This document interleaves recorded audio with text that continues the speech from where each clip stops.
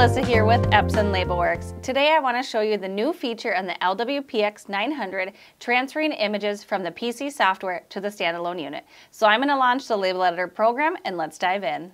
Now I'm in the main screen of the Label Editor program, so we're going to go up to File, Transfer, and then we're going to click on the Data Transfer tool. Now this is the feature that you're going to use if you want to transfer anything from the PC software to the standalone unit. And today we're going to transfer image, so let's click on Transfer Image. Perfect. Now here you can see under the image file, I have 5 spots. So I can store up to 5 images in the standalone unit that I can recall out in the field when I'm not connected to the computer. So let's go ahead and load one. So go ahead and put your cursor in the first position or select whichever one you want, and then go ahead and tap Load. This is going to open up your browse, so you can go ahead and browse your computer to that image and select it. When you've got it, click Open, and it's going to bring that into your label.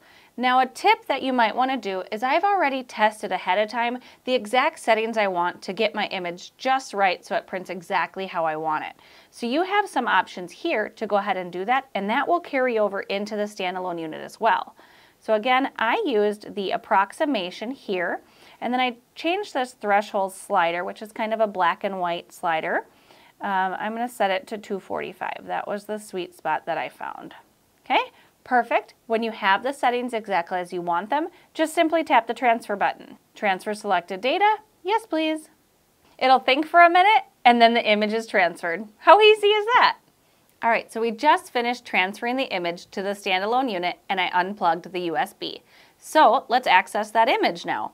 It's going to be stored in your symbols library, and there's a category called Downloaded. So simply tap the button here for your symbols library, use your arrows to go down to Downloaded, and press Return. Now this gives you the option to either recall or delete. We're going to hit Recall, and I can scroll through if you have multiple images. Remember, you can store up to 5 in the standalone unit. So you can scroll through. It's going to show you a preview of each one as you go through. And when you have the one you want, simply hit Return and it'll apply it to your label. Now it's going to automatically size it. And remember, we set the print settings or the quality settings already, so it's good to go. You could push print and walk away right now. Or if you need to add anything else to your label, go ahead and do that. Let's push print and get that label going. See, I told you it was easy. If you have questions on the LW-PX900 or want to chat about your labeling applications, give us a call. We would love to chat with you. Thanks again, and happy labeling.